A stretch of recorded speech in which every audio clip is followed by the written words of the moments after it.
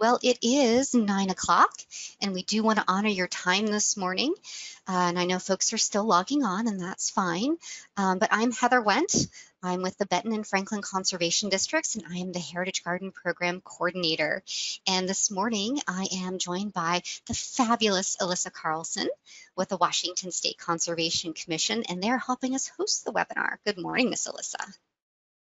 Good morning, Heather. Really happy to be here. Whenever you ask me, I just jump at the chance. So really excited for today's presentation.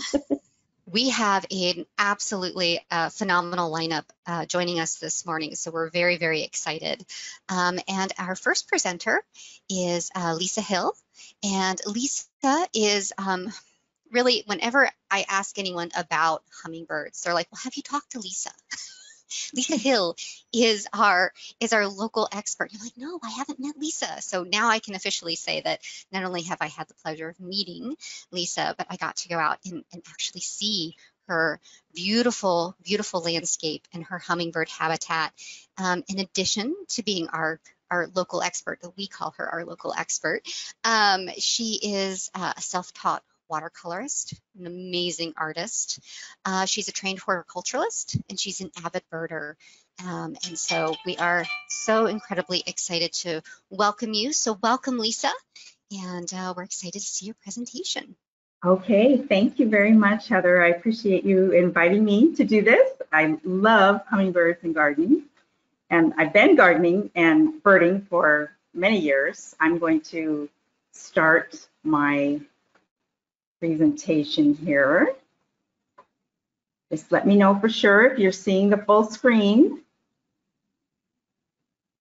Is that the case? Not seeing it yet. Not seeing it yet. Show my screen. How's that?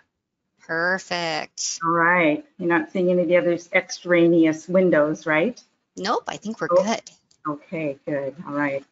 Well, I've been gardening and birding for many, many years, and over time have homed in on the best plants for the Mid-Columbia region where I live in Richland, Washington. And those plants that I've homed in are also the ones that are favorites for hummingbirds. They're all perennials in zone 6 where I'm at, but many of them are also hardier down to zone 5. And some are a little more long-lived than others. It's just the way it goes. Some plants live a few years and some live 20 years, but I'll let you know if some of them are the ones that are a little bit shorter lived. All of these prefer full sun or at least 6 to 8 hours of sun per day. They just seem to do better and they bloom better. And I have a mix of drought-tolerant plants and some that do need some extra watering. And frankly, where we live here, we get so little rain that we water everything. It's just the way it is. There's just a few really super hardy native plants that can survive without any extra water, but most of these that I'm going to talk about do need some extra water. All of the photos of the hummingbirds that you're going to see are from my husband, Larry, and almost all of the photos in general are from our yard. And we've been building our garden for about 15 years. And plants have come and gone, which is the nature of gardening. And things get mixed up all the time, but I have a perennial garden in the back that's, I don't know how many feet it is, quite a lot. Things come and go, but it gets a lot of sun and it seems to attract a lot of wonderful hummingbirds. So I want to tell you a little bit about the hummingbirds that you can see in this region. There are 4 species, and down in the bottom right corner, you'll see the black-chinned hummingbird. That's the only species that actually breeds and nests in this area. It seems to be able to tolerate the heat and the dry, and it seems to get along fine. Anna's hummingbird in the lower left is a bird that lives year-round on the west side. And when we first started building our garden and getting into attracting hummingbirds, seeing an Anna's in this area was quite a treat. And now they're actually becoming quite commonplace. We have them in the yard all the time now. And they are probably one of the hardiest hummingbirds anywhere. They can survive here over the winter if you have a heated feeder so that the nectar is not frozen ever during the day. And they seem to do okay in 0 degrees and 10 inches of snow. The other two, the rufous hummingbird in the upper left and the calliope in the upper right, are migrants that come through early spring and then they go back through down south in August, in the first part of September. All of these photos are from Larry, and they're all the males of the hummingbird species. And all of the males have this beautiful throat area with the iridescent feathers called a gorget. And they have different flair to their gorget. The rufous have this beautiful red, orange, just shocking flare, the whole throat and under the bill and everything. The calliope is one of the few hummingbirds that actually has these detached feathers that they can flare them out into a fan shape and really catch the eye of their female companions. Anna's hummingbird has the big gorget with a little bit of flare on the side and also has a lot of color on the top of the head, on the crown, and a little bit behind the eye that are just a shocking, hot, pinkish, rosy color. Now, the black chin, usually you don't even see this violet band on the throat there. It almost always just looks pure black. And the black chin name comes from right underneath the bill is black with that purple band underneath it. But most of the time you don't see that. And that is the only one that nests here in this region. I presented all of these plants in alphabetical order just to make it easier. But first in line here happens to be one of the hummingbird's absolute favorite plants. And I pronounce this Agastache. I've heard it pronounced other ways, but we're going to settle on Agastache, sometimes called hummingbird mint or anise hyssop. And it really does smell like anise or black licorice. It's just a lovely, lovely scent. It is in the mint family, but it doesn't spread like mint, like spearmint or peppermint. It's a clumping mint, so it stays in a nice clump. The hummingbirds seem to prefer the taller variety, like this Apache Sunset and Ava, both very, very tall. I purchased some shorter ones, and I don't recall the names, but that grow maybe 12 to 18, well, 12 inches or so. They don't seem to go to them very much. They seem to prefer the tall ones, and maybe it's because they feel safer, they can escape quick, and they can see what's going on around them a little bit better, or be able to quickly get away and go to a safe perch. I'm not sure, but they do tend to prefer the tall ones. And Tutti Frutti is another one that I really, really love.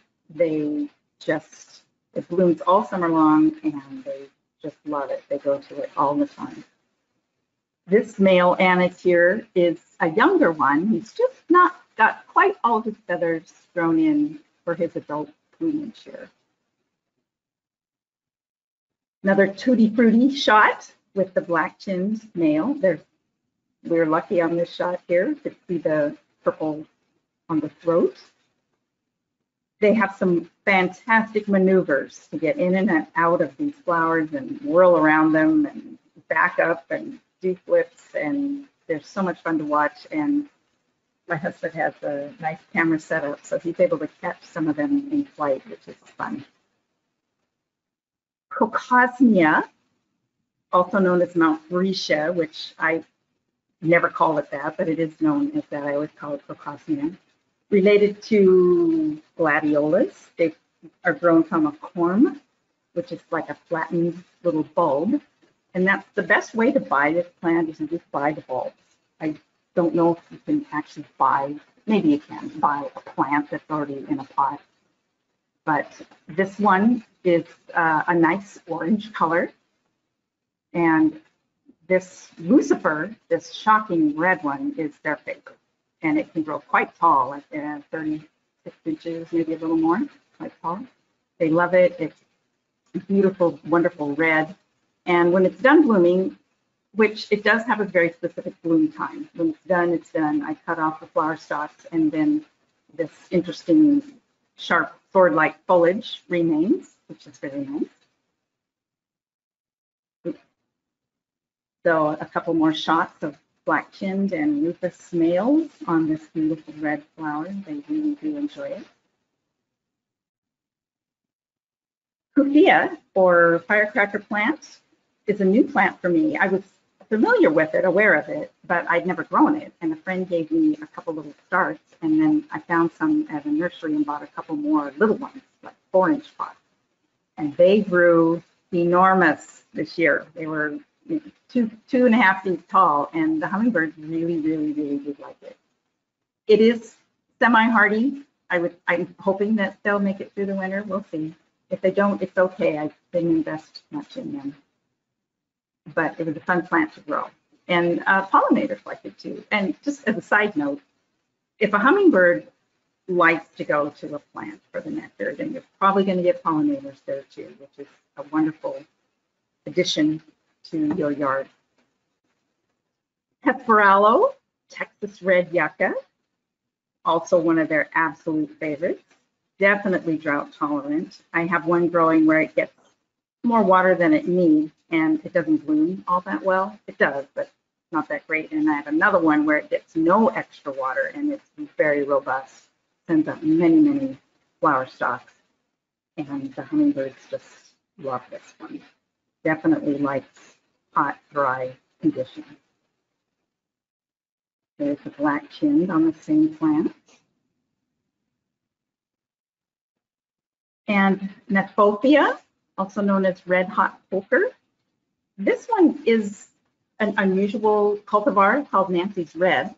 Most of the red hot pokers are multicolored, and they are like reddish to orange at the top, and then they turn yellow at the bottom of the flower stalk. And they bloom earlier, May and June. This one blooms in July and early August, and the hummingbirds seem to really like it. Not their absolute favorite plant, but they do go to it, and it's a nice red-orange color at that time of year. It's nice to have in the yard. Lobelia cardinalis, a perennial lobelia. Most of us are familiar with the purple annual types that you put in baskets and pots. But this is a perennial one that grows quite tall.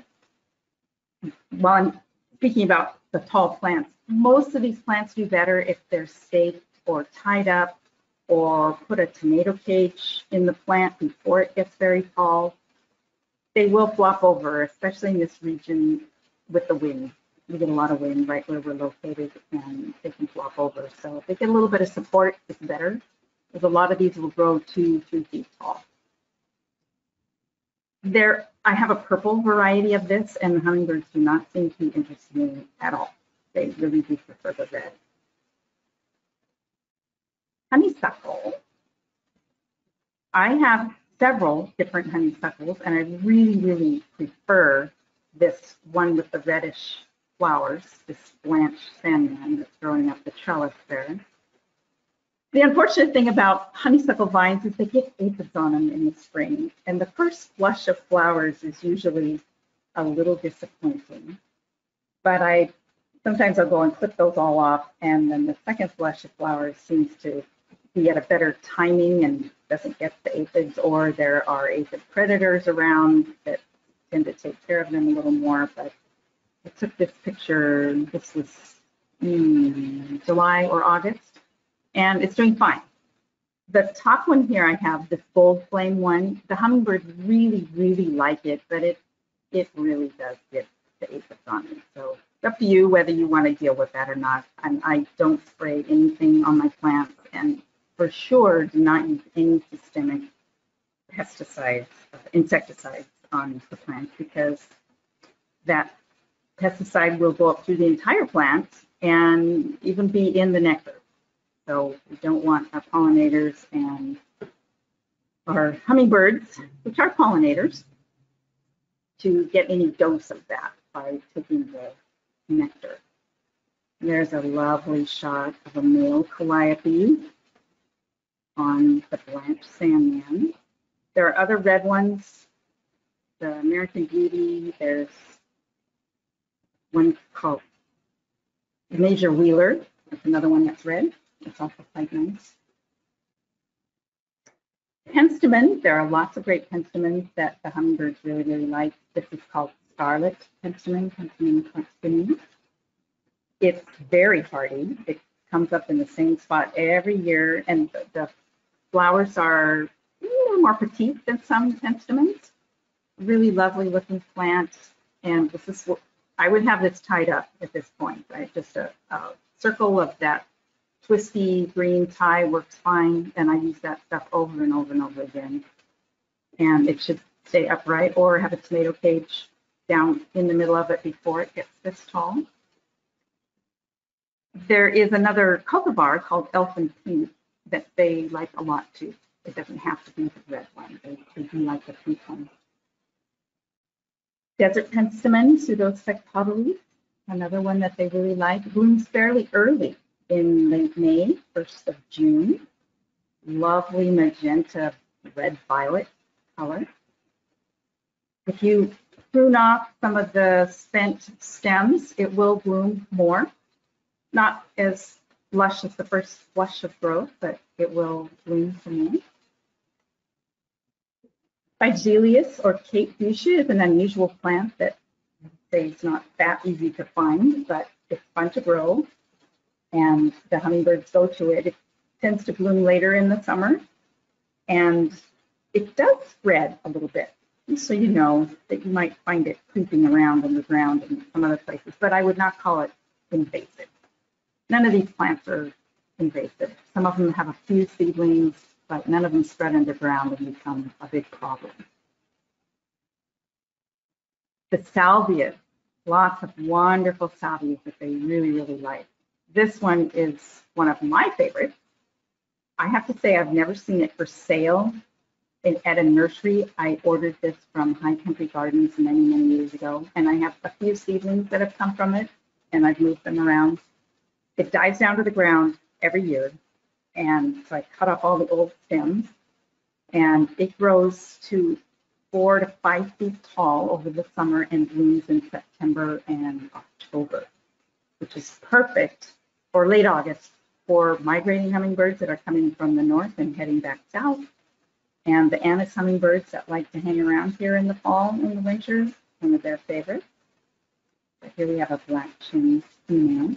I think it's female, it might be a young one. And the way to tell on some of these hummingbirds, if it's a young one, their new feathers all have this little beige margin on the outer edge. And over time that wears away, and all you would see is the green to blue-green color, and you would not see that beige tan edge on there. So I think this is a young one, probably female, could be a young male that doesn't have its adult plumage. More Salvia azurea, prairie sage, with a young male anise on there, putting a few of his iridescent hot pink feathers on the side of his neck and above his eye. If it was a female, she would only have a patch of hot pink right here at the throat. No extra feathers on the side or on the top of the head. So that's how we know this is a male, that's a young one. A adult male would have the full head, the gorget would all be hot pink. Another salvia. This was given to me by a friend. I had not grown this before. Beautiful scarlet color, and it's a little bit different color foliage. It's a grayish green and it's fuzzy.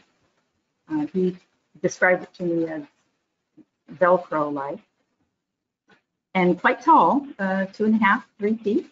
They really liked it a lot. It's a great plant to have. Salvia gregii, one of their absolute favorites, called autumn sage. I don't know exactly why it's called autumn sage, because it definitely blooms before that. It starts to bloom in July. This particular one, called hot lips, they go to all the time. And it's called that because most of the flowers, not all, have a red tips on them and with some white on the top part of the flower. This plant is very robust. I cut this down to 4, 5, 6 inches every spring, and it grows into a rather enormous plant that's 3 feet wide and 3 feet tall. but they love it. There are other salvia greggii that are red or hot pink. They love those too. I've had the salmon colored ones. I've had purple. And one time I even found a yellow one, which was beautiful. I loved it. But the hummingbirds were not very interested in those other colors. They really liked the red salvia greggii or that hot lips that's red and white. This is a new plant for me. I've heard of this plant before, but I'd never grown it. A friend gave this to me. Salvia, garinitic, yes, you can see how it's spelled. Anise salvia, I'm not sure why they call it that. It doesn't really smell like anise to me, but definitely a hummingbird attracting plant, and gorgeous sky blue flowers, very tall, easy to see the birds on the plant, and it waves around in the wind a little bit. Just gorgeous, gorgeous plant. And another view of that plant with a different hummingbird on it. Gorgeous sky blue. It's hard to find sky blue flowered plants. There's just not that many, and most of them are salvias. But this one they really, really like. And a related one called Black and Blue with these stunning royal blue flowers. Same growth habit as the light blue one, the Argentine skies. They love it. I was so happy to have these plants that my friend gave me, because this was one of the favorite places for the hummingbirds to go, and Larry was able to get some really, really wonderful shots this year. Close up of those gorgeous blue flowers, and they really are this color, this incredible royal blue. It's amazing. Lauschneria, lovely name, sometimes called hummingbird trumpet. This one is one that does spread a bit, and I have to trim around the clump every spring and take out the plant that's grown out a bit too far for my taste. There are two species that I have. This one on the left here is the Arizonica, which is tall, 24 inches or so, and takes all summer to grow up that tall, and blooms in October, late September, all through October. There's probably blooms out there now. I think I took this photo 2 weeks ago. And then the Californica version species is much shorter and blooms quite a bit earlier. A little more of a, almost I'd call it a short ground cover that's maybe 12 inches high, and blooms in the summer and does attract some birds during the summertime. So all of these plants really love full sun, and they take the heat really, really well. Most of my plants, not all, but my big, long perennial garden is all watered with soaker hoses. And I've gone through several iterations of different soaker hoses. I've still not found the ultimate soaker hose yet, but I keep resisting putting on any overhead water on there. I much prefer some groundwater. And I have a very steep slope on the back property that has a lot of native plants on it, and those have a little bit of drip to some of the plants. The sagebrush there, the rabbit rush, and some of the other natives, they don't get any extra water at all. And the hesperaloe that I showed you earlier, the Texas red yucca, also on that steep slope, gets no extra water, and is very happy there. Another view of the Zalschneria hummingbird trumpet. Beautiful red orange. So a lot of people think that you have to have red plants for your hummingbirds, but that's the only thing they're interested in. And that's true to some degree. Typically, their favorite ones are red to pinkish or red-orange, but you saw with some of those salvias that they are very happy with blue also. Purple, not so much. Definitely red, and some of the blues they're very interested in. I looked through the native plant list for the Heritage Garden, and going to be truthful here, frankly, none of these plants were listed on there. They are not native to this area, but if you are growing a heritage garden, it's perfectly fine to have a percentage of your plants be non-native.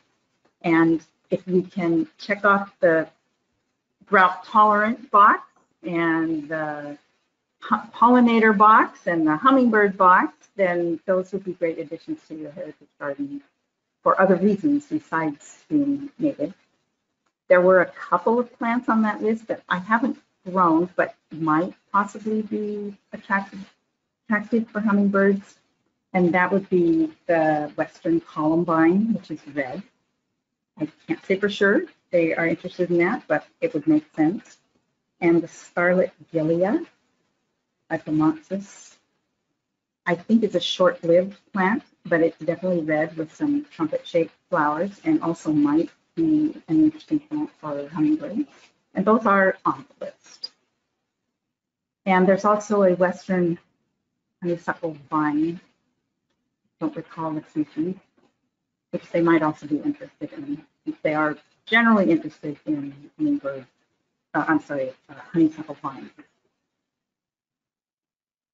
And one last photo here of a hummingbird, a male rufous with his full gorget showing in the light. And I didn't spend a lot of time talking about this other salvia here on the lower left, the salvia tachyphylla. Larry has a few pictures of them going to it, so it does attract them, but I love it. I think it's a fantastic plant. I love the gray-green foliage, and the flowers are just marvelous. And I'm going to call it the calyx, the lighter violet-looking portion of the flower. It just stays like that even when the actual flower fades away. Very striking, lovely to have in the garden, definitely drought tolerant. And I thought it made a nice combination with this rufous hummingbird's lovely throat. So that's my last slide, and I know I'm done a little bit early here. I would be very, very happy to answer any questions you might have about the hummingbirds themselves, or the plants, or my experience with some other plants that maybe I didn't put in the show.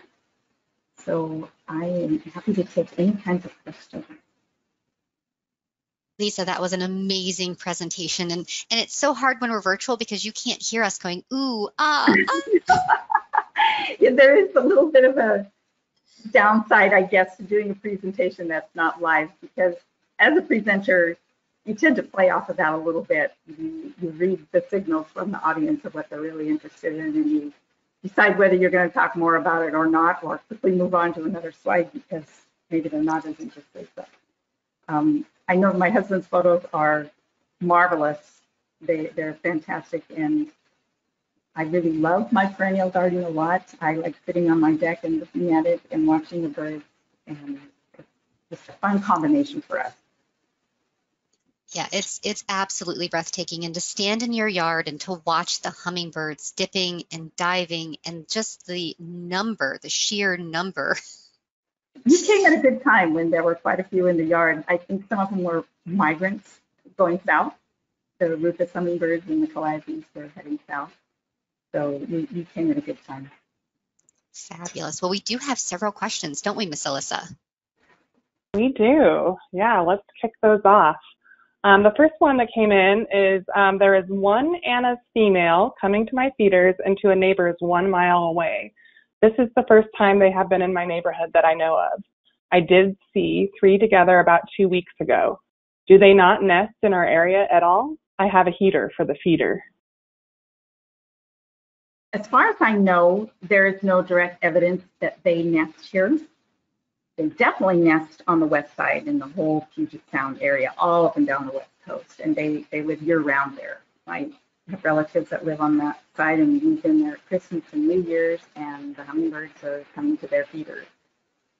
And the numbers are definitely increasing here in the Mid-Columbia region. They are relatively common now in the fall, and even all the way out through the entire winter. But as far as I know, no one has actually seen a nest or seen a female on a nest. We saw some breeding activity this year with males that were here in the spring and doing their white. They do this, all hummingbirds do this to some degree. They often will fly way up high in the air and then shoot down as fast as possible and make this quick turn at the bottom of the curve and make a noise, either with their tail feathers or their wing feathers, and they're displaying to a female. Whether or not they actually made it and had a nest here, I can't say. But the fact that they're increasing in numbers in this area would not surprise me that if they did start to breed. And that's a great segue to our next question. For those that do overwinter, what are they eating through the winter? Yes, good question. I believe for the most part, they are depending on people to have a heated feeder. We have one that my husband rigged up with a heat tape. So it's certainly not some fancy thing that you can buy, but it works and it keeps the nectar thawed. And you don't have to think about bringing it in at night and taking it back out and putting out a fresh one in midday when it's so cold that the first one you put out froze. And it's possible that they're also finding some small insect gnats or eggs, bacon eggs or things like that. I can't say for sure, but hummingbirds do eat insects, small ones, for the protein. But they seem to survive just fine over the winter if they have a heated feeder to come to. They need something early in the morning to basically wake themselves up. Hummingbirds have a state of being that's called torpor, and it doesn't have to be cold out for this to happen. They do it at night. When they sleep, their body essentially goes into hibernation. Their heart rate slows way down, the metabolism slows way down, and they are barely alive. I don't know exactly what wakes them up in the morning. It might be sunlight, or I can't say for sure, but they do wake up, but they need some energy first thing in the morning. So having a thawed feeder available for them is important. Great, thank you. Got a compliment here on the photos and to tell Larry thank you. And then our and then our next question is, how do you get black and blue salvia to overwinter? I can't answer that question for sure because this is the first year I've ever grown it. But the friend that gave me those plants, he's had them in his yard for a number of years. And it's possible that some of them are seedlings that he has. I can't say if anybody has had other experience with it. It's my understanding that they can overwinter, maybe not consistently. If you mulch it, don't cut it down in the fall. Sometimes plants that are marginally hardy tend to survive better if you leave the stems and the old foliage intact over the winter. I don't know if it's just providing a little bit of thermal protection for the plant's roots, or you could mulch it with some mulch, bark or pine needles, something like that, see if that helps. I'm just gonna be experimenting this winter and see what happens next spring. I do hope they're there. If they're not, I am willing to actually buy more of those plants and treat them like an annual. But I do hope they survive. Great, and that kind of addressed some of the next question, I think, asking if you can discuss pruning a bit more. Of the perennial plants specifically, that I'm assuming that's what they're asking. They don't include that in the question, but I would assume so, yeah. Okay. I rarely trim down all of my plants in the fall. I leave everything intact. I know sometimes it's not the most attractive look in the garden, but overall, I think the plants are happier if, like I mentioned before on the previous question, if the plant itself and the root ball and all is protected in a little bit, at least with some foliage and stems. So I leave all of that in place, and I trim everything down beginning in late February, early March. Most of these plants, I trim them right down to the ground, except for maybe the Salvia gregii that have the red and pink flowers, or the hot lips one. trim those to 6 or 8 inches and leave a few hard stems. They have stems that are a little bit like lavender, marginally woody. But for the most part, a lot of these I trim them down to the ground. Some of the penstemons have green leaves year round. In the spring, they'll still have a nice mat of green leaves. In general, I don't prune things down until spring. Great, thank you. We're getting a lot of great questions here, Lisa. This one I was wondering about as well. What kind of soaker hose do you find reliable? None, but that was part of my comment about I still have not found the ultimate soaker hose yet. Originally, we had the black ones that look like they're made out of ground up tires. And the ones we had first looked really quite good. I liked them a lot. They lasted a long time, but over time, they eventually started to wear out from probably ultraviolet light and just changes in temperature and bright sun and all of that. And they sprung a few leaks. So I bought different ones, new ones of the same type. Not very good quality at all. They were constantly springing leaks and shooting up sprays of water. And then I tried some that were like fabric with a seam on one side, and supposedly the water was just supposed to leak out the seamed side. And again, some parts of it just put out way too much water, and sometimes just there was a break in the seam or something and water was shooting out.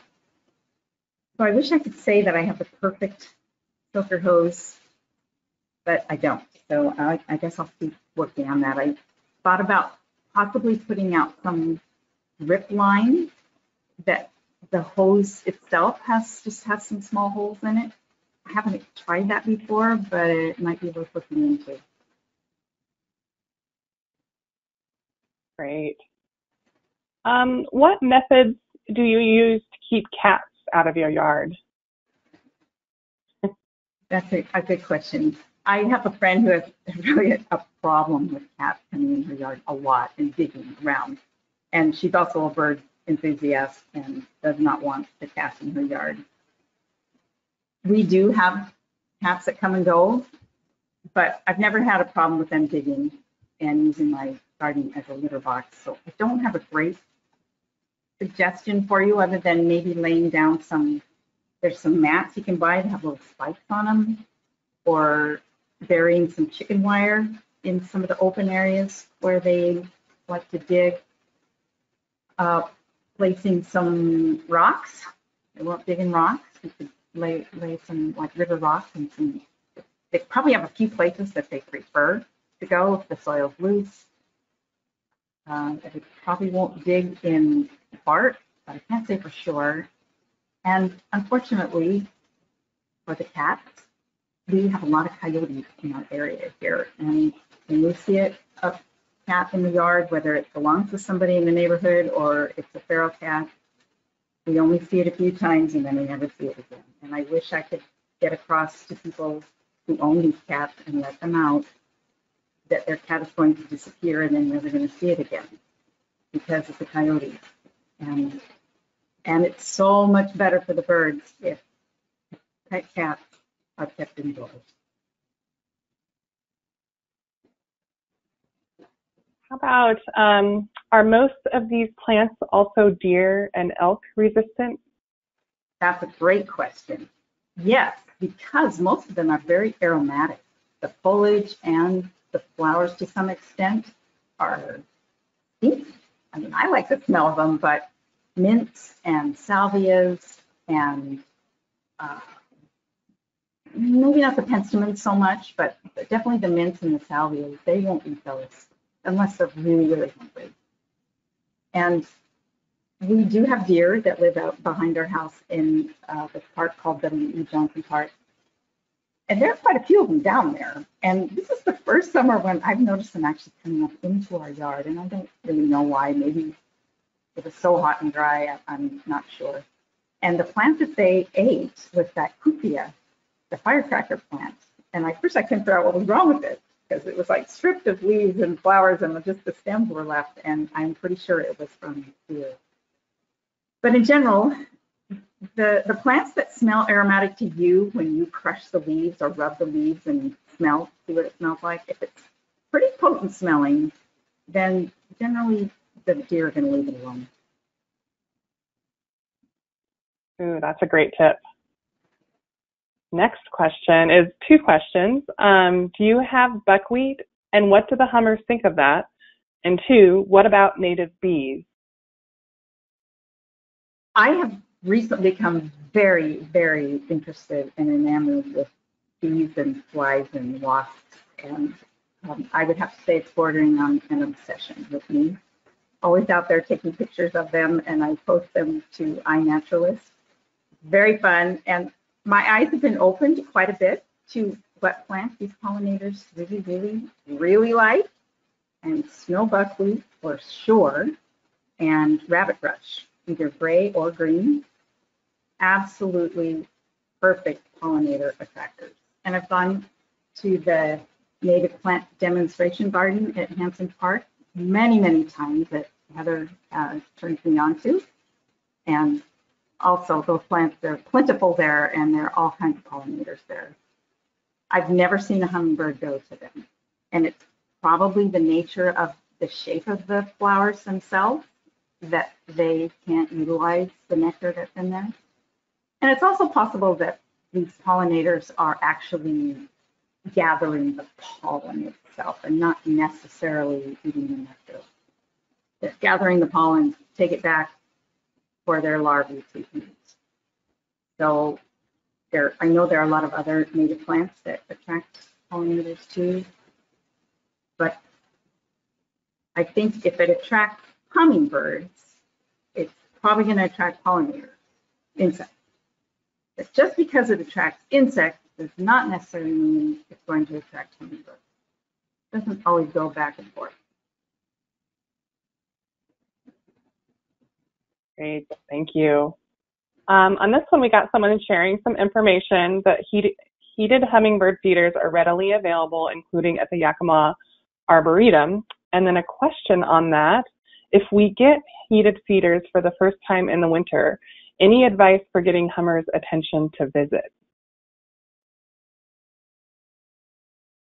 My guess is that any heated hummingbird feeder you buy is going to have something red on it. There's going to be some portion of it that's red plastic, I would guess, and that's all it takes. They really truly are attracted to red things, and that's where they'll check things out first. Even if you're wearing clothes that have red flowers on them, they'll come and see what you got to offer. So you don't have to put any red food coloring in the nectar at all. In fact, it's better if you don't. All they need is a little bit of red on the feeder itself.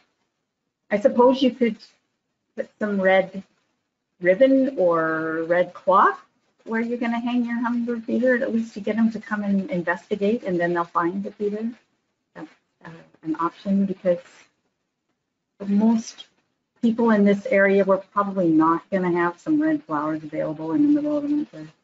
Maybe a few, but not enough that's going to truly attract them. It's going to be the feeder itself with the red on it.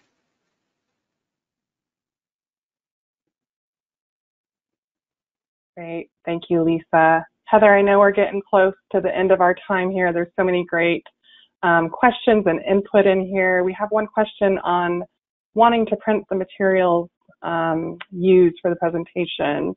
Didn't see a link, but would love to have these planting suggestions.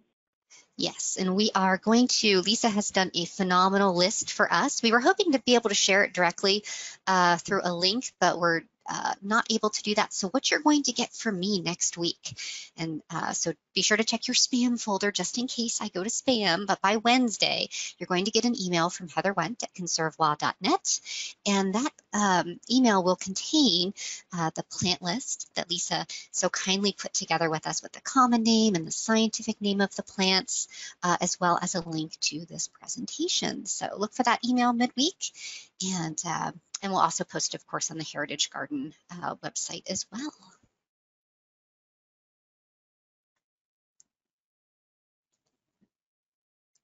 Excellent. Very good. Well, I think, folks, thank you for all of the wonderful comments and questions for Lisa and the great interaction. Lisa, thank you so much. Thank you for your time. Thank you for sharing your expertise and your passion. You're welcome. It was very enjoyable. I enjoyed putting this slideshow together, and I love talking about plants and birds. So yes, it was fun. Yes, and thank your husband again for sharing his beautiful photography as well. We really, really appreciate it. I will tell him. Awesome. Thank you. Wonderful. All right. Enjoy the rest of your day. Thank you. Bye. Bye. Bye.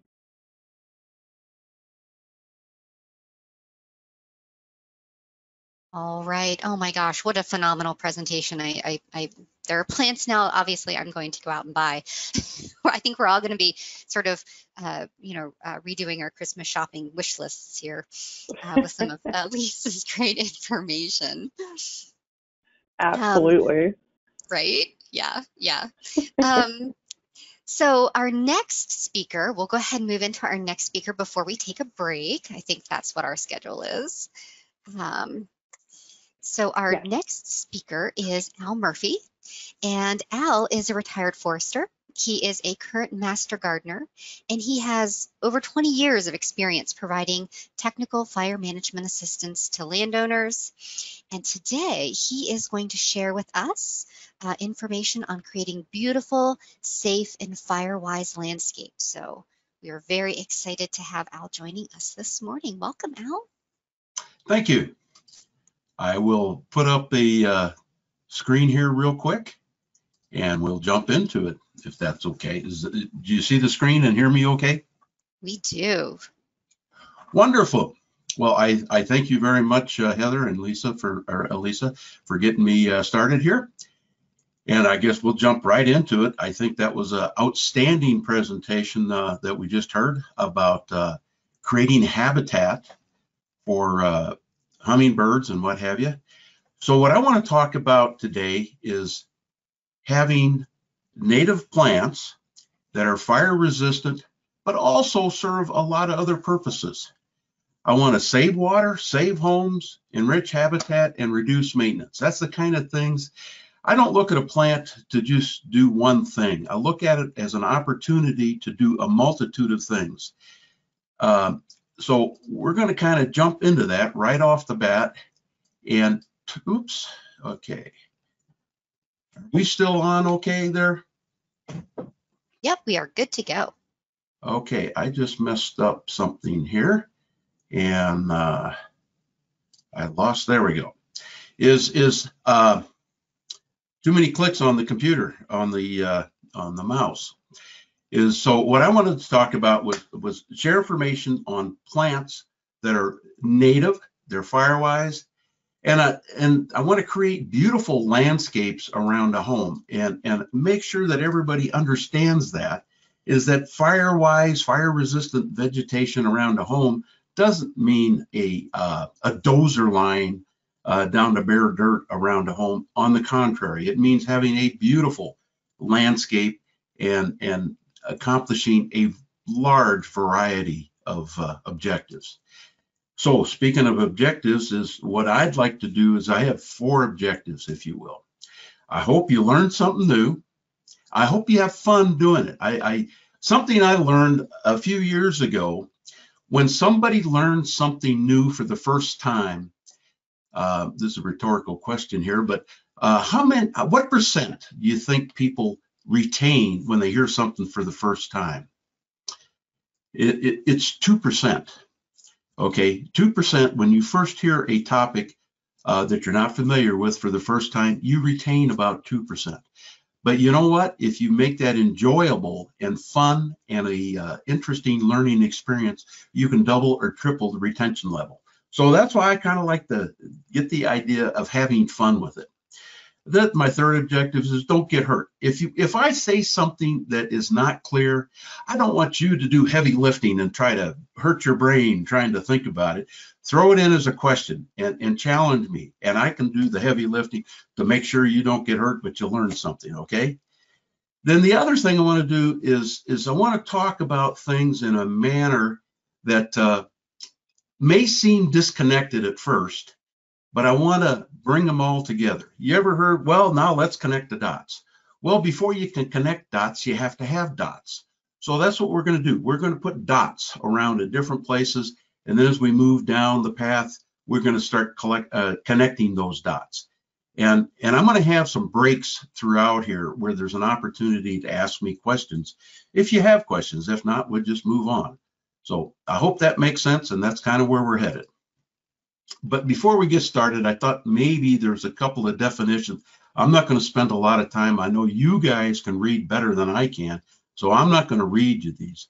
But I just want to share with you, but native plants, they're natural to the area. They're indigenous. They're part of the area. They've been here ever since the glacier left or the volcano erupted or whatever it was. They're the things that grow here, and they are adapted to the environment. Naturalized plants, on the contrary, are plants that were introduced, brought in by somebody.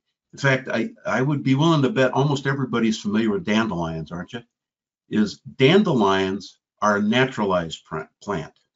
And I learned this not too long ago. They came over on the first ship. They came over on the Mayflower with the Pilgrims. And they brought those with them in case there wasn't anything good here to eat. They could always eat dandelions.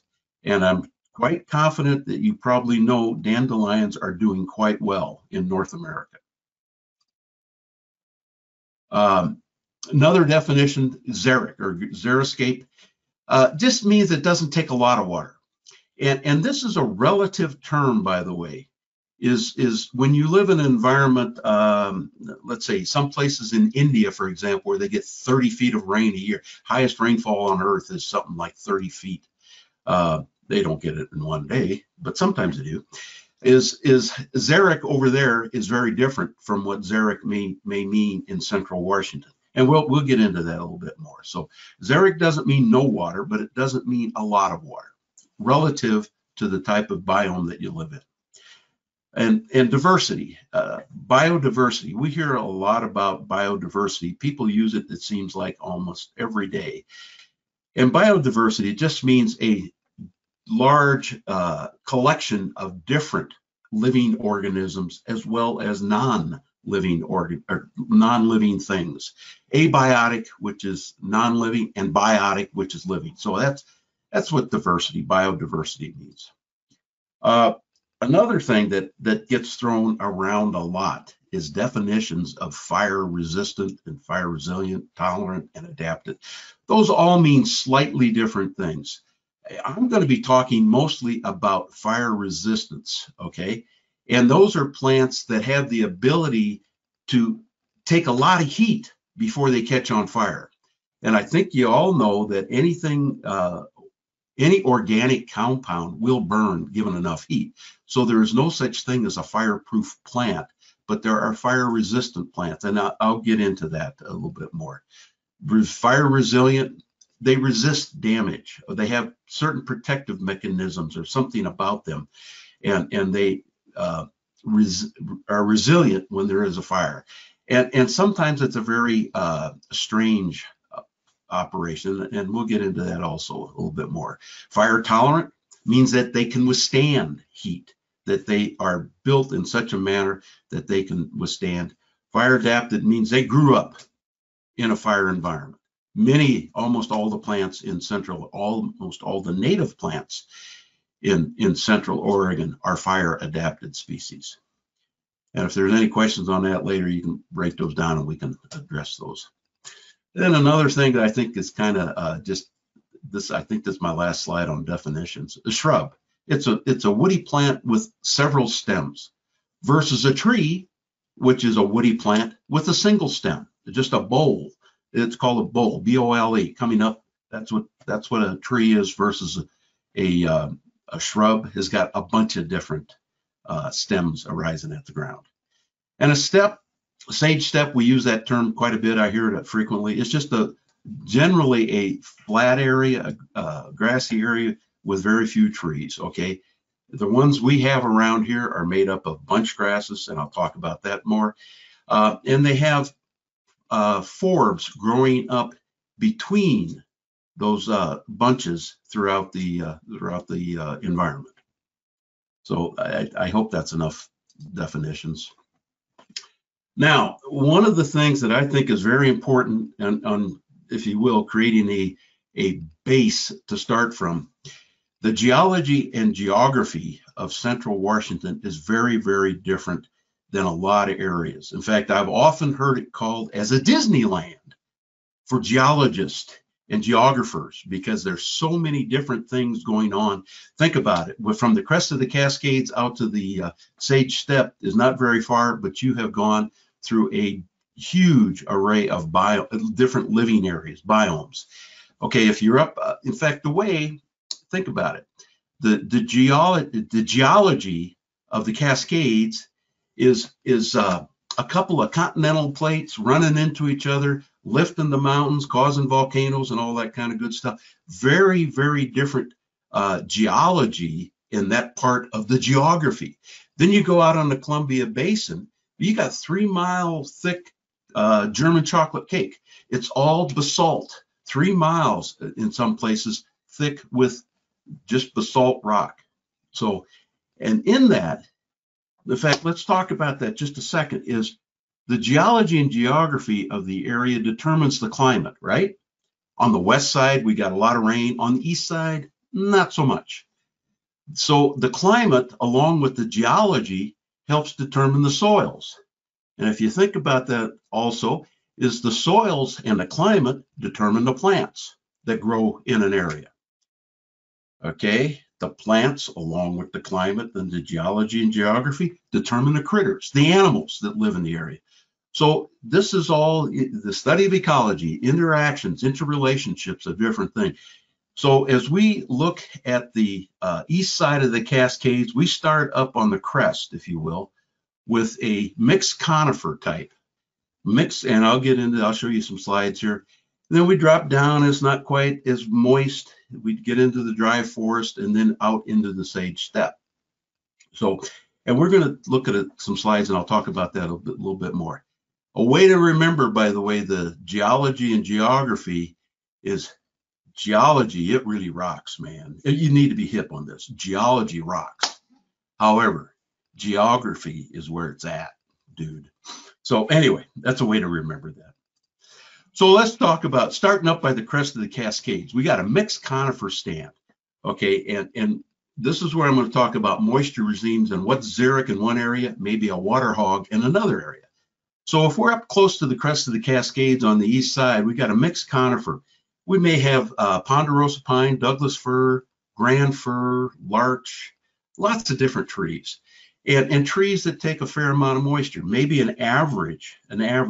By the way, there's no such thing as an absolute as far as moisture regimes are concerned, but say up 30 plus inches of rain, moisture per year. I shouldn't say rain, moisture per year.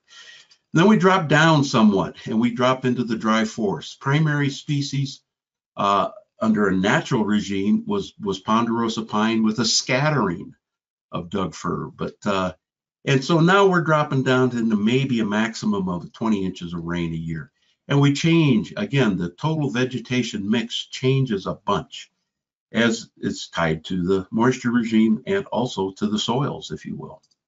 Then we drop down a little further.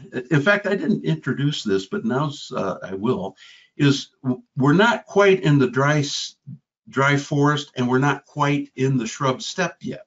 We got an ecotone. An ecotone is a transition area from one biome to another. So we have a lot of this in Central Oregon, where we're coming down off the mountain. In fact, a lot of places, it's not too far from the Columbia River, where we got an area, we still got some ponderosa pine and scattered trees out there, but we got sagebrush, bitterbrush, rabbitbrush, lots of different things. So it's an ecotone. It's not one and it's not the other, but it's halfway in between. Then we move out into the Sage Steppe, where the primary shrub out there is sagebrush, bitterbrush, rabbitbrush. There's several different species of rabbitbrush, and then it's an understory under a natural regime of pretty much blue bunch wheatgrass and some fescues and a variety of forbs. Okay, So that's how our regime moves down from the crest of the Cascades out into the Columbia Basin, the more flat land out through there. So we've got a huge soil and moisture regime that shifts from one end to the other end. Okay. So in those, what I'm going to be talking about through here are the different categories of plants. For the lack of a better term, I'm calling them categories: trees, shrubs, grasses, and forbs. This came up, by the way, herbaceous, perennial, and annual plants. Okay, forbs or flowers is what generally that's what we call forbs, if you will. Most people know that. By definition, a perennial, herbaceous perennial, all the above ground material dies on an annual basis and then restarts from the roots, versus an annual where it grows from a seed at the beginning of the season, goes through a complete maturity, and then dies, and then starts over from seed the following year. So think about that from a herbaceous perennial standpoint. Everything above ground dies. Okay, there were some questions asked in the last presentation about there's certain areas, the natives around here are used. They're accustomed. They're indigenous to the area, so they adapted to the harshest types of environment temperatures that we may have. However, if we get into some natives, or if you will, adaptive naturalized plants, they're not native, and they may take some additional mulching over the top of them to keep them alive, keep their root system alive. And I'll say one more thing about that, is as a plant prepares, an herbaceous perennial prepares for the winter to come on, it pumps down a lot of carbohydrates into the root system, so that it is able to store carbohydrates, so that when it's time for that particular plant to grow, it releases those carbohydrates, and that's what reproduces, gets the growing going in the springtime, or whenever it happens to be right for that plant to start putting on this year's growth. So I'm just going to stop there just for a minute and see if there's any questions about what I covered so far. I'd be happy to answer any questions, make sure that we're all in the same spot, making sure that that set of dots made some sense. So like I say, I'd be happy to see if there's any questions. Elisa, if there's anything. Not seeing any questions yet, Al. Just a reminder to folks, feel free, as questions occur to you, enter those into that questions box, and we can send them Al's way, but nothing yet. Wonderful. That means I'm saying everything perfectly clear. Not. Yes, there you go. Well, we do have a hand raised. Cindy Fazio, are we able to unmute Cindy? Yes, we should be able to. Cindy, it looks like you're self-muted. So if you look in the attendees list next to your name to the left, or in that smaller control panel, which is a dark gray, go ahead and unmute yourself on that. And I know she was having some sound issues. So if you're still having some sound issues, you can also type your question in the questions box. Yes, and you can also call in under the audio menu. You can also use your phone, which helps clear up sound issues for some people. You know, I'm not sure if we've set up under a webinar. I'm not sure the attendees can talk. If we were just in a web meeting, they would be able to talk, but I'm not sure about a webinar. Yeah, they are able to, but it looks like we're having some issues with the muting, though she did enter the question into the questions box here. What is the max moisture for steppe? For steppe? For shrub steppe. Yes. What's the shrub steppe. Okay, yep. I'm sorry, I didn't get into that. The max moisture for a shrub steppe is, I'm not sure there is a max. It's a combination of soils and moisture. but a typical shrub step is somewhere around 9 inches of moisture per year. And it can go probably up to 15 or almost to 20 inches of rain a year, moisture. I shouldn't say rain because it's snow as well as rain. So I would say some really high quality, if you will, high quality giant sage may go up as far as close to 20 inches of rain. There is no absolute. So, but it could range from say 20 all the way down to say around 5, something like that. And have there's no one set magic number. And some shrubs can last for several years under a severe stress condition and come back. So 1 year we may get a lot of moisture, and then for 3 or 4 years, 5 years after, we may not, but they can hang on until they get that one-time heavy moisture again. So I would say 9 for an average, somewhere in that neighborhood. Once you get below 8, theoretically, you're into a desert environment. Now, theoretically, that's not 100% true. I would say there is no set number for moisture for anything anymore, with a lot of changes that are going on. As I said, there's a lot of things that determine what will grow in an area, but soil, climate, and moisture are the things that really make that determination. So it's not just one set of things. If you have a beautiful soil, a nice loamy type of soil, something can live for a much longer period of time than if it was just a sandy soil, for example, under a drought condition. A plant would always be stressed almost in those conditions. Does that make sense? I think so. Thanks, Al. We got another question that came in. Do you have a good resource for where folks can find out what area they are in? This person who's asking thinks they're in a shrub, dry forest, ecotone, but they're not sure. Is there a good resource out there for where we can determine, or is it more kind of taking a look at the landscape? Well, it's more taking a look at the landscape. Like I say, there's not just one thing that's going to determine what your environment is, but you can look at the plants, and it'd be a long time here talking about it, but you look at the types of plants that are growing in a dry forest, and we'll get more into that here in a second, and then you look at the plants that are growing in a shrub steppe. What do you got the most of? And if you're in equal balance between the two, for example, if you may have some pine grass growing with your sagebrush, that's a challenge to figure out what you're in. But let me offer one other thought, is there are 35 unique species of sagebrush. Okay, so sagebrush is not sagebrush. The most common one we have around here is Artemisia tridentata, if you will, is Wyoming big sage is what it's called. And that's probably the most common. But we have other sages, stiff sage, black sage, that take a lot less moisture. And so you look at the plants just by themselves, it doesn't help you. You need to look at a variety, a collection of indicators to help you figure out just where you're at. Any other questions? Nope, looks like we got through them all. Okay, we'll just move on then. Thank you for those questions, by the way. So now I want to kind of shift gears a little bit and talk about the attributes of resistant vegetation, fire-resistant vegetation.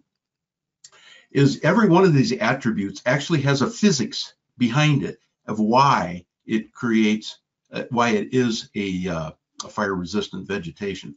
Rather than looking at specific species and say this one is a fire-resistant piece of vegetation, we can do that. But when you start categorizing each plant, you often run into exceptions to everything, right? In nature, there are exceptions. In fact, in nature, there's a great quote, by the way. It's easy to remember. In nature, there's no goods, no bads, just consequences. That was a poem I had to memorize, and I did good at it in high school. Plants, they're low growing. These are the attributes. Low growing plants. The reason that's an attribute is because it doesn't get the wind. It doesn't get an infusion of oxygen, and oxygen is necessary for a fire to continue to burn. It's got open configuration. One of the key things about keeping a fire going is if you ever try to light one piece of material, like a piece of wood, it's very challenging to do that. But if you bring a number of things closer together, it's easier to light. And think about this when you wear a pair of gloves. When it's very, very, very cold outside, wearing gloves is your fingers are far apart. They're open. It's an open configuration. But when it's very cold outside and you wear mittens keep your hands a lot warmer, right? Because you radiant heat from one finger to another finger. The same is true in a plant configuration. If it's tight, it's wearing wearing mittens. But if it's open, it's wearing gloves. I hope that makes sense. I hope no metaphors ever work 100% of the time. So I just made that up. Is high moisture content, succulent parts. Obviously, if it's got moisture in there, it's going to be harder. You got to drive the moisture off before combustion can occur. So that makes sense. Similar is water-like sap rather than a sticky, pitchy sap. Is the pitchy sap is actually flammable, whereas the chemical content of the water-like sap is not combustible. Broad leaves. If you have nice big leaves like that, they have, in physics terms, they have a low surface to volume ratio. So that means there's a lot of mass inside there, and it takes a lot of heat to get it going before it'll catch on fire. Herbaceous plants, plant parts, again, herbaceous material has a lot more moisture than woody material. So it takes a lot more heat to get it to burn. And a low accumulation of dead material, obviously, well, maybe not obviously, but dead material has a lower moisture content than live material. Tight bark is, for example, if you take a big cedar tree, for example, it's got a lot of loose bark on it. And so it's got a lot of small pieces. But if you take a piece of young maple, it's got a tight bark, and there's no way that extra oxygen can get in there. So those are some attributes. And that's the way to be looking at plants, as whether or not they're fire resistant or not. So I hope that kind of makes sense. Here's another way to look at it. Fire resistant versus fire prone. Short versus tall. It doesn't get as much. You can read those just as well as I can. But deciduous versus evergreen. There's a lot of chemical difference in deciduous trees versus evergreen trees. Evergreen trees have a number of chemicals, oleoresins and other things that are easily combustible by themselves versus deciduous, which is more watery type of thing. Spread out, dense, okay. Loose bark, that's probably enough. We'll just move on from there. Here's something I want to shift. Now we're getting another dot. I want to talk about this for a second. The home ignition zone. A fellow named Jack Cohen, somebody that was working for the Missoula Fire Lab, did some studies up in the Northwest Territories. And what he did, he ran crown fires, the hottest fires that exist in nature. He'd run those up against buildings and see at how far away he had to have these buildings in order that they would not burn, okay? And it was kind of interesting. He found that if you had 100 feet between the most intense wildfire and a wooden structure, it will not catch on fire. And that's an important finding, by the way. That was either on flat ground or 20% slope, by the way. But once you get up into steeper slope, that 100 feet increases in distance. So you need to move that out because other factors start to play in there. So we'll get into that just a little bit more here.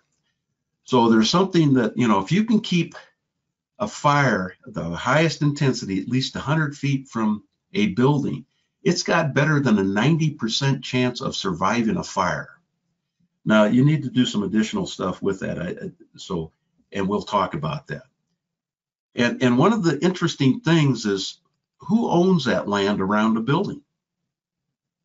And that's a rhetorical question again. Is 99% of the time, that's private land. And almost nobody other than the landowner, homeowner, has the authority to do anything on that land. So I just throw out another thing. Wildland agencies are trained to catch a fire, a wildland fire, by doing perimeter control. They work on the outside of the fire and try to control it from the perimeter, if you will. Structural fire departments, you know, the city fire departments, they're trained to put houses, the inside of a house, out. The fire is generally within the home. And so there is a gap, if you will, a responsibility gap on who's got the right type of control and the right type of training on that. And that is a gap that's existed for a long period of time. The other one that I think is that we have never assumed as landowners and homeowners that it's our responsibility before the fire starts to take the proper action to reduce the probability of our home burning. You know, we do that on a number of different things. Let me show you a diagram of this home ignition zone, if you will. If this whole area, let me grab a, no, I don't want a highlighter. I want to lay, this whole area out here would be considered the home ignition zone. And you can break it down into 3 different landscape zones. And they're all a set distance away from the home. Is what you can do is you can have a low intensity fire out here, and that would be your objective out in this zone 3, which is 30 to 100 feet from a home. And in this landscape zone 2, for example, which is 5 to 30 feet from a home, you can have stuff out there that burns, but you don't want it to be able to spread. And then right close to the house, this area right around the house, 5 feet, 10 feet, some people call, I'll get into that a little more, is your objective there is don't have anything that's burnable, no ignition. So you could have these 3 different landscape zones and you've got objectives for each one of those. Now, with that, we can actually have some vegetation objectives, you know, and we can look at different types of vegetation we can put in those zones that's in harmony with nature, is in harmony with the fire, with lots of different things. So I already explained this within the basically non-flammable materials, and I'll talk about that here in a second. Is the 30 feet we want well spaced, pruned up, green, and no dead fuels. In this area, we call it lean, clean, and green.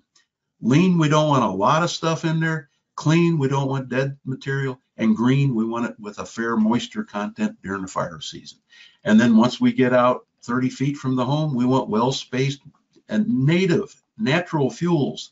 Vegetation is another word for that.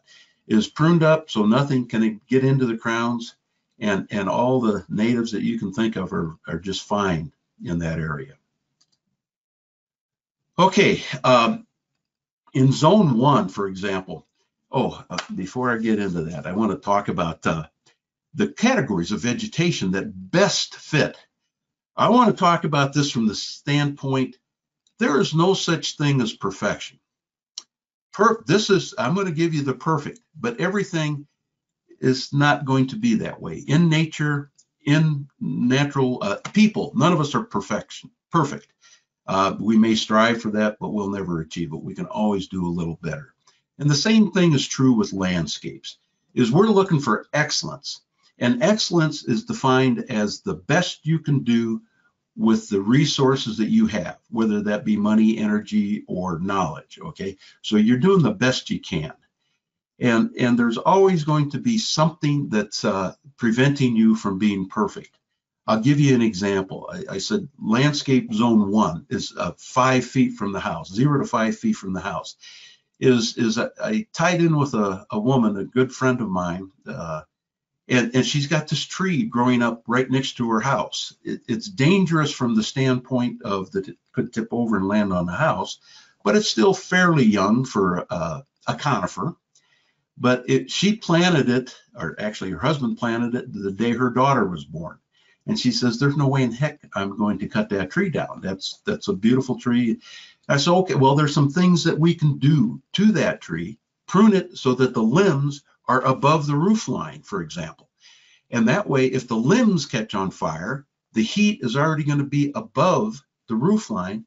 So the amount of energy, heat put down on the home is very low. Most of the, as you all know, heat rises, right?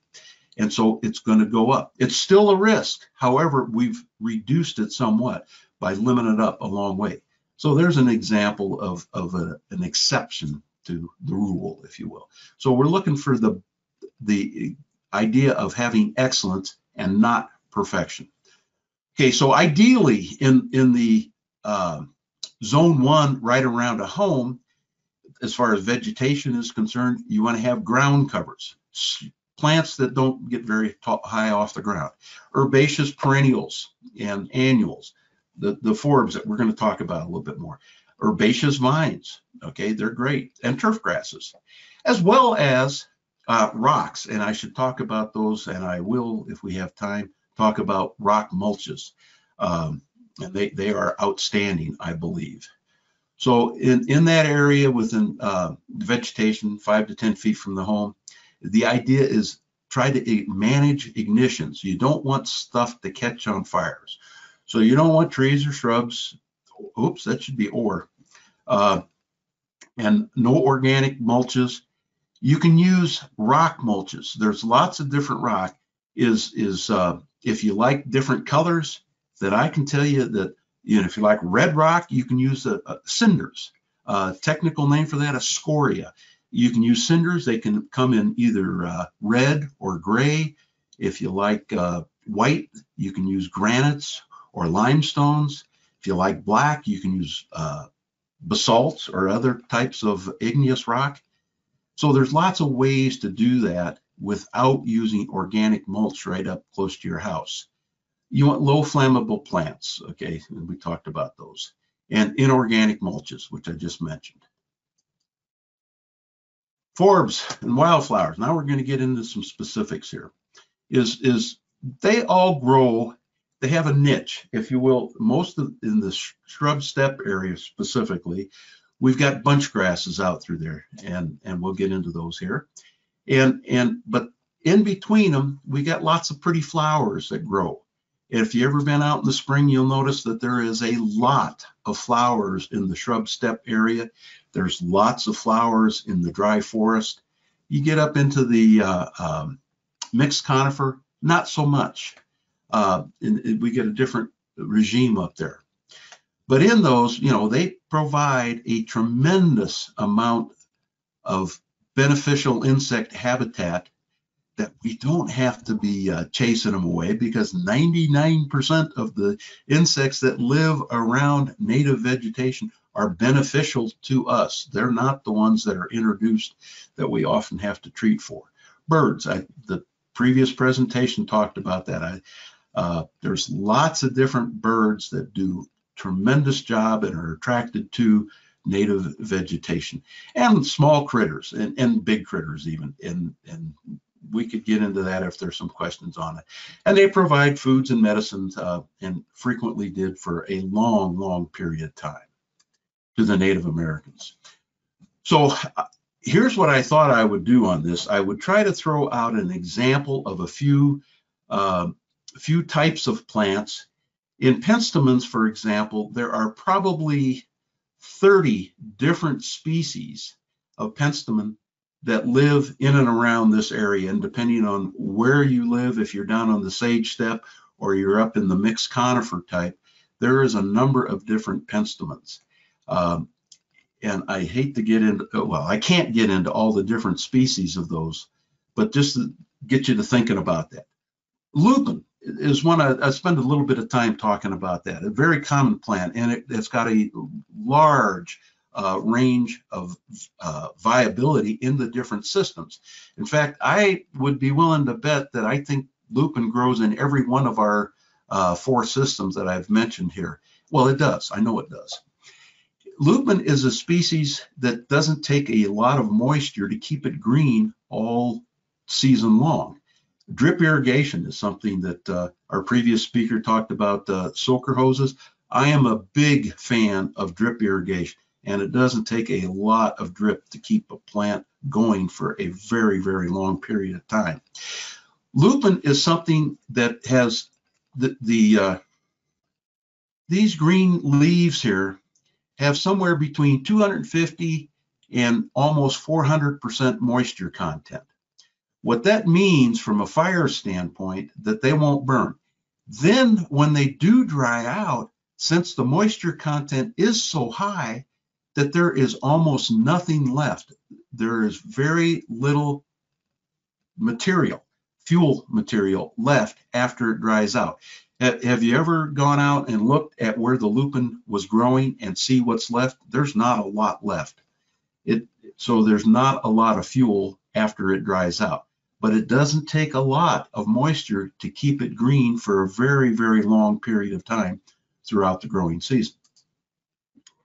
Columbine and strawberry is Lisa mentioned the columbine as being a great hummingbird plant, and it's a beautiful plant. It's one of the prettiest plants that we got around here.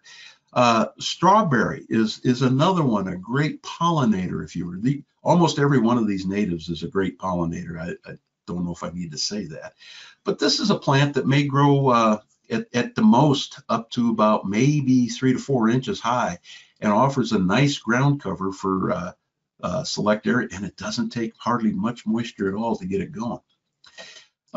Here's another plant, yarrow and phlox. Phlox, probably all seen that. It's one of the first plants to come up in the sage steppe in the spring. Yarrow is one that always tells a great story, and a lot of people don't look at this from a favorable standpoint, but it's a neat plant because out on the sage steppe, it can tell you a story. It can tell you how good the range condition is. It's called an increaser decreaser in a technical term. If your ecosystem is very healthy, you will not see very much yarrow in the system. You'll see an occasional plant, but then as the system starts, the grasses and the land starts to deteriorate, the amount of yarrow increases immensely, and so it curves up. The abundance of yarrow becomes more and more prevalent throughout the site. Then it finally gets to a point where it said, oh man, this is so trashed out. Then it starts to crash down and goes down. And I don't know if it ever disappears, but it becomes less abundant. Then as conditions start to heal, you'll see it increase for a while. And then once it gets healthy again, it decreases again and becomes, so it's a plant that tells you a story. And it's kind of neat from that perspective. A couple other ones, Clarkia, which is again an early season, and fireweed. Fireweed is an annual that comes up. It's a pretty plant. It stays for a long period of time. And by the way, once you see it start to flower up here, and these start to seed out down below, because what happens is the plant flower chases up the stem, if you will.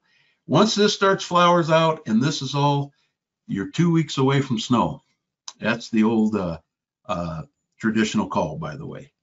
I'm not sure that's a scientific fact, though. Okay, a couple other ones that bitterroot is. This is a nice plant that grows in some of the most. It's got to be a harsh site for this to grow. In fact, bitterroot's an interesting one. The Native Americans have 2 different names for the same species, okay? In the spring, this is a food, and they dig it up and they would eat it.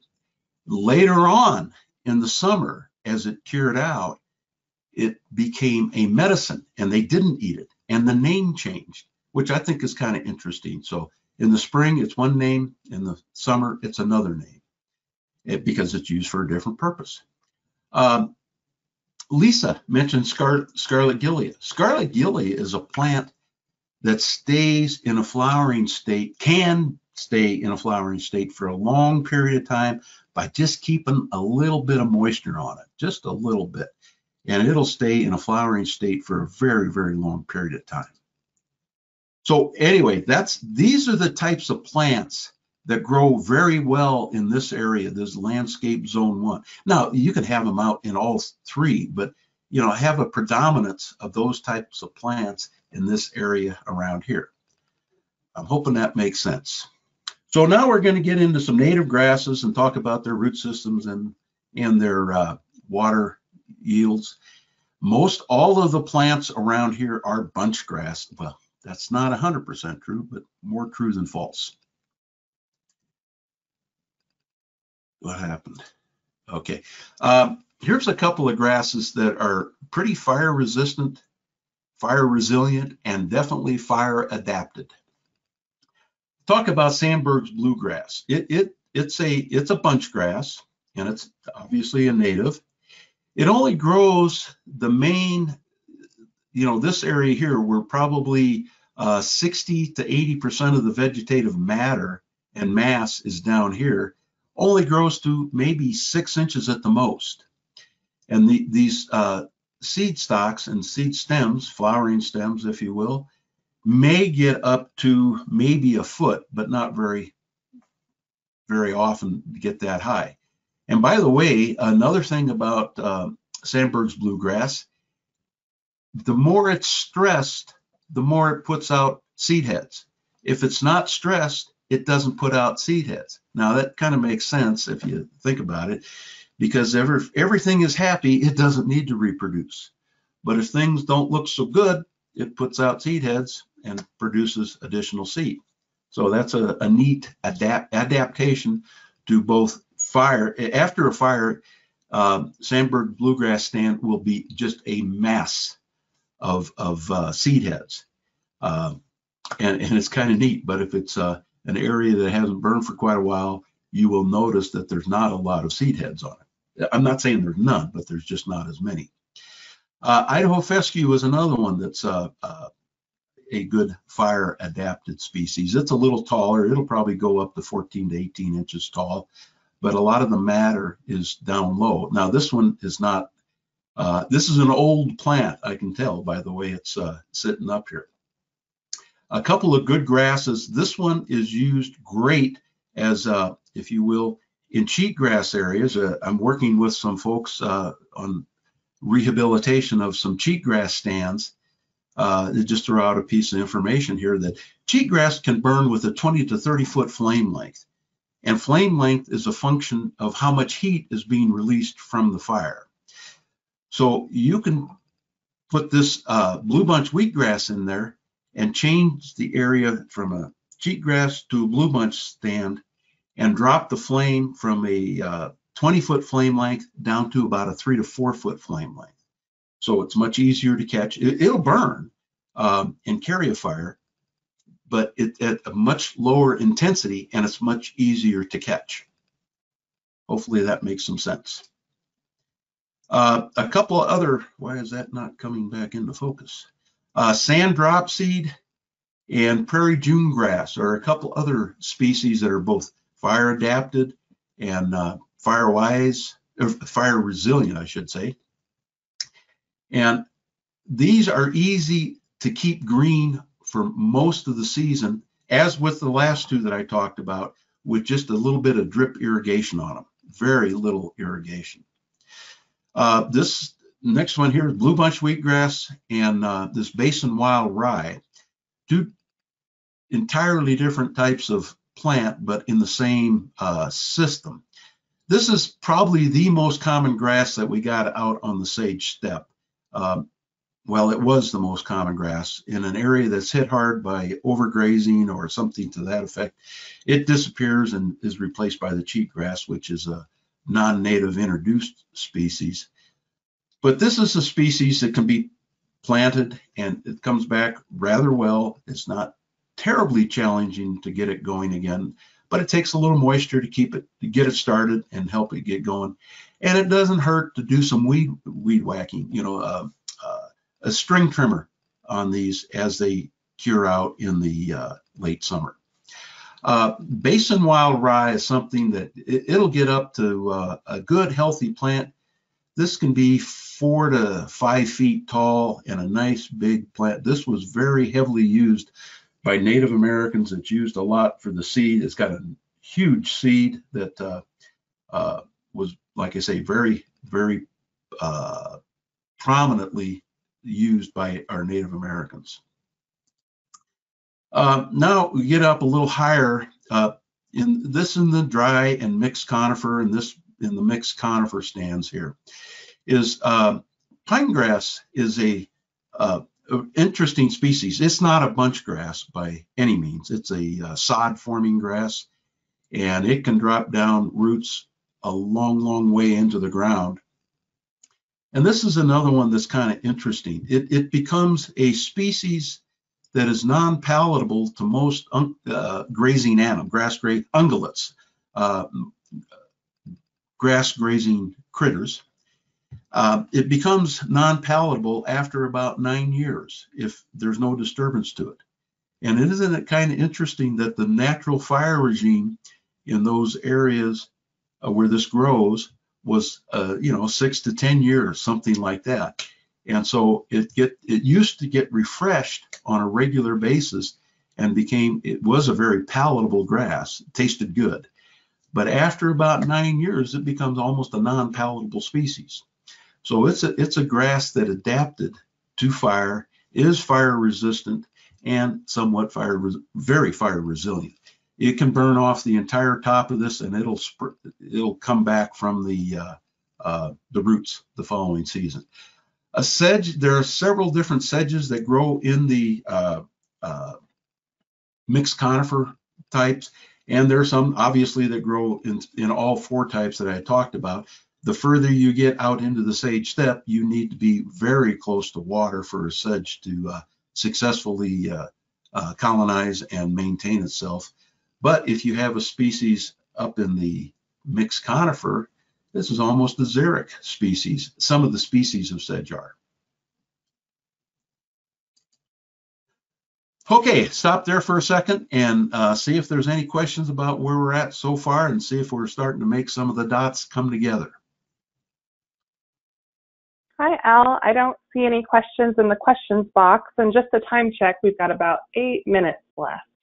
Okay, we are getting close to the end, but thank you for that. Okay, then we'll just move right on ahead. Let's see where we're at here. Okay, landscape zone 2 that's when we can introduce all the species that we had, and then we can start introducing shrubs and small deciduous trees in that area close to the house. We're going to pick up the pace here a little bit. So this is the vegetation within 5 to 30 feet from a home, and I'd mentioned we want the area to be lean, clean, and green. We want single trees. Once they get up and start growing, we want them pruned up about 10 feet. Obviously, small trees, we don't want to prune them any more than 50% of the total height of the tree. So we want to maintain 50% canopy on all trees, at least 50%. Single shrubs, and they're well groomed, and we spread them out. And I'll talk about this in a second. No dead fuels and no continuous ground fuels. Shrubs, they offer variety. Most of the shrubs I've been talking about are xeric. They don't take a lot of moisture. They offer a food source for a variety of different animals, and they offer shade and cover. Again, I was challenged, but trying to figure out what to put up here, what to show you. There's lots of different shrubs, but one of my favorites is mock orange, okay? And it is a very colorful shrub, offers a lot of variety, and has got a huge range of where it can grow in the different soil types. Over here on the other side, not quite the same, Rhodosier dogwood is a beautiful plant, extremely fire resistant, but it does take a fair amount of moisture to keep it good and healthy. Serviceberry and woods rose. These are both 2 species that are very xeric, and this one here offers a pretty flowering arrangement early in the spring. It's one of the first to flower out. Woods rose, on the other hand, can carry flowers throughout the season. A couple other ones, elderberry. This is one, obviously, you got lots of berries off that you can make wine, jam, jelly, whatever. And golden currant. Both of these offer nice, beautiful variety of colors throughout, and they do well with very little moisture or watering. Spirea, a nice summertime block, and shading some or screening some things out. Shrubby cinquefoil is a plant that it's an interesting plant, and I won't talk about it too much, but depending on where you live and the weather you're getting that season, it will either be an evergreen or deciduous, depending on the climate and just how cold it gets or cold it doesn't get. Kinnikinick, a low-growing, it's actually a manzanita plant, but I don't think it ever gets more than 2 inches off the ground. And it's a very nice cover. You can drape them over rocks, cover rocks, rock walls, or have them laying on the ground. Beautiful plant that does a lot of nice cover.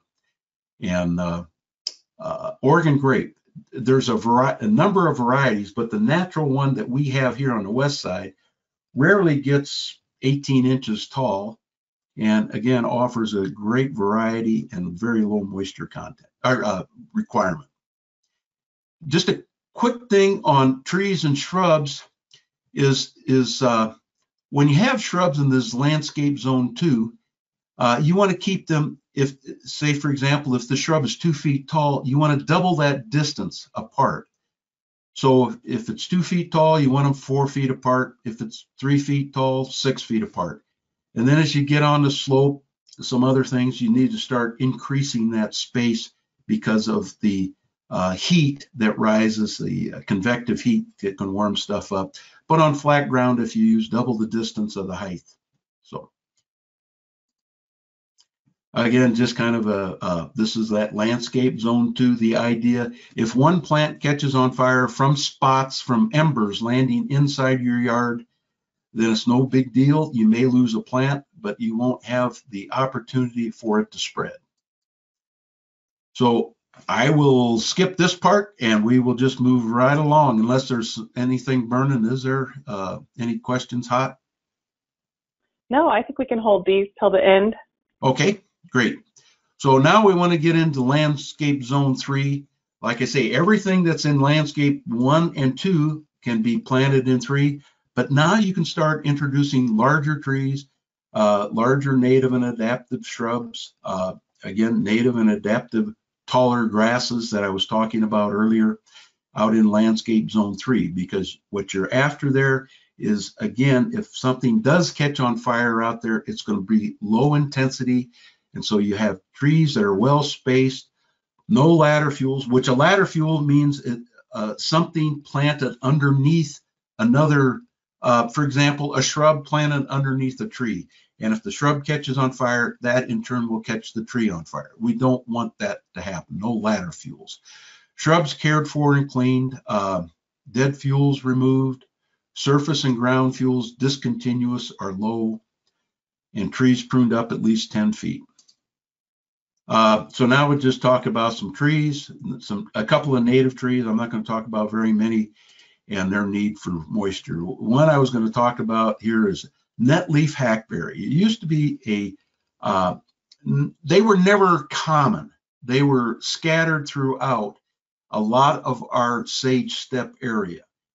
It's a great tree from a wildlife standpoint. It produces all kinds of wonderful benefits for wildlife, and it's almost I won't call it extinct, but very uncommon in our area now.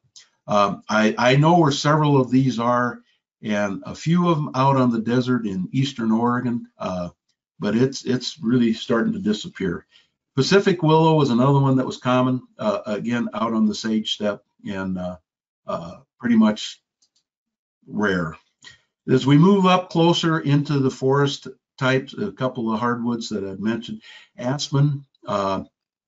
Aspen is a tree that is extremely susceptible to fire, and it has the bark thickness is about the same thickness as your fingernail, and so the chlorophyll material is right underneath the bark, so they die very rapidly in low intense fires. However, what you're managing in aspen is the root system, the underground root system.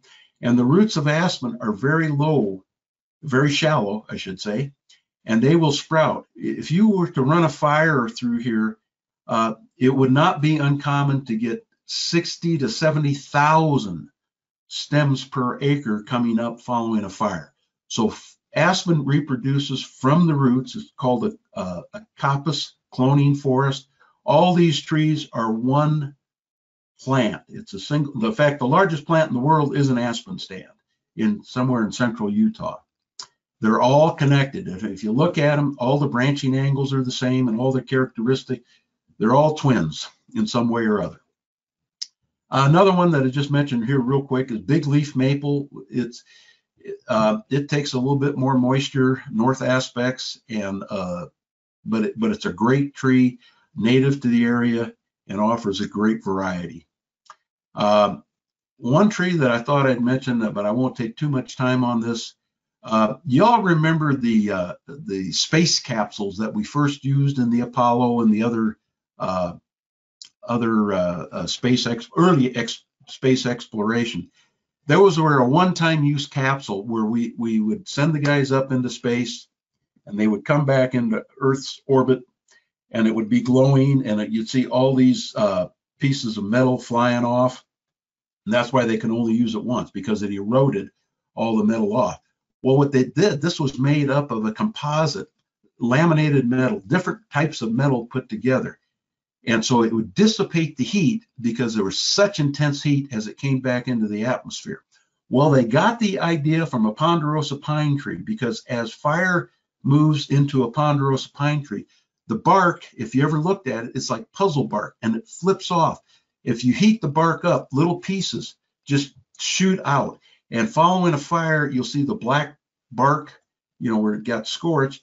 But if you look out about 20 feet around the tree, you'll see all kinds of pieces of little bark puzzle pieces that have kicked off. And they got the idea for this space thing from a ponderosa pine tree.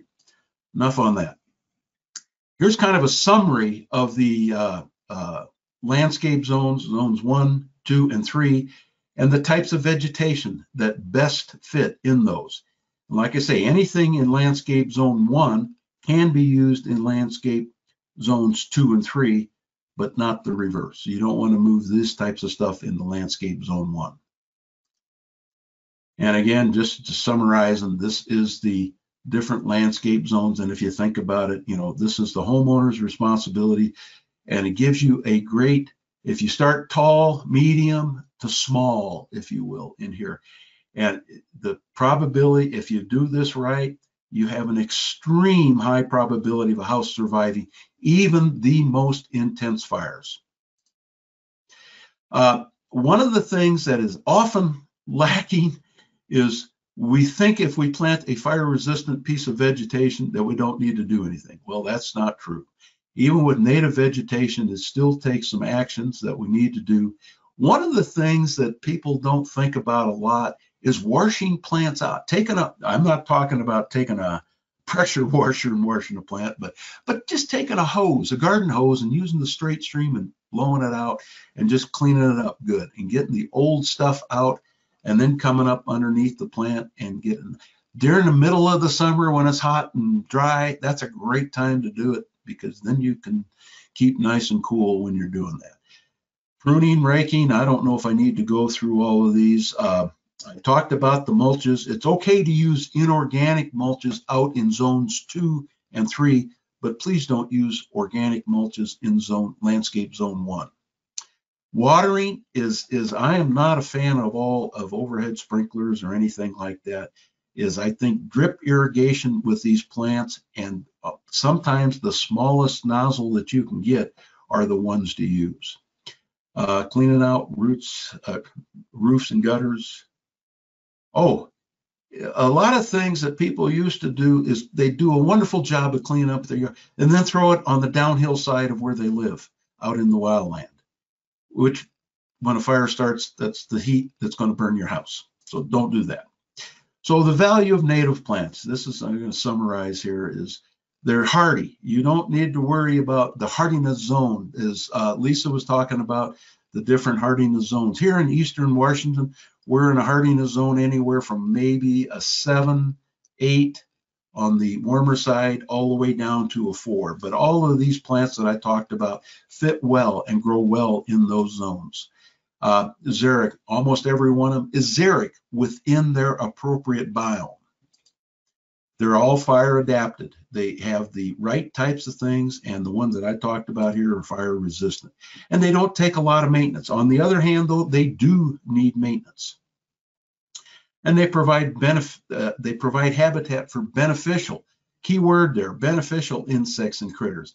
Is if we have a well-maintained lawn or area, is these insects that we get are nice. They are not the ones that we have to do call the bad guys or the pest management for. And they're in harmony with the local environment. Okay, so everything, if you keep all the pieces together, things will stay stable and will stay sustainable even during some disturbance events. So anyway, that's the value of native plants. And one of the other things I wrote in, you don't have to order them on Amazon. You can get them locally. So with that, I just kind of the idea of the home ignition zone is very important concept to keep in mind, that we have a responsibility to manage that. It's not the fire department and it's not the federal government or the state government that has any authority inside these areas. So with that, I would wrap it up, and if there's any questions. How are we doing for time? You are Thanks fantastic. so much, Al. Yeah, that is fantastic. What a wonderful presentation. Yes. So how much time would you like to take for questions, Heather? Let's see. Do we have how many? Let's see. Does anyone have We've got any a couple questions? questions.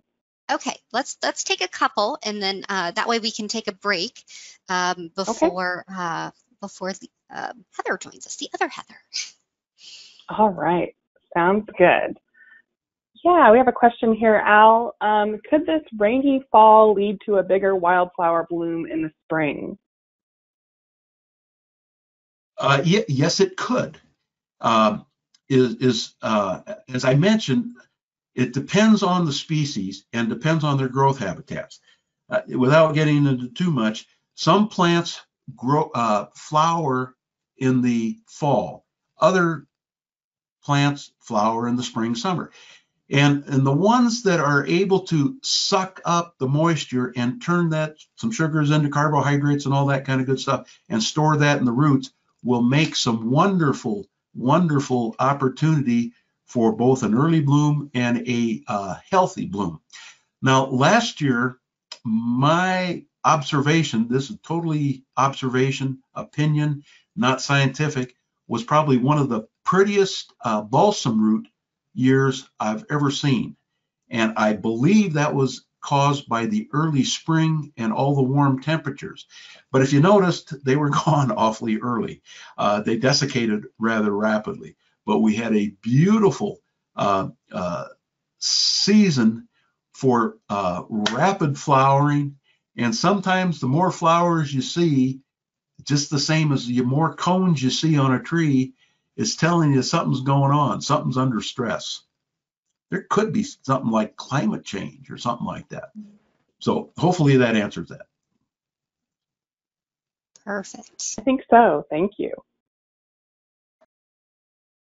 Is there time for one more question, Heather? Let's see. Why don't we take a quick break? Al, are you going to be Okay. around for a few? Yes, I will stick around. I will stay around for the whole session. Okay, so maybe we'll see if we can pick up some other of those at the end. But let's go ahead and take a quick break, folks. Let's come back at 11:05. We'll give you a 10-minute break, and we will join again with Heather Holm, who is our nationally renowned speaker next. And wonderful. Go stretch your legs, grab a cup of coffee, and we'll be back here in 10 minutes.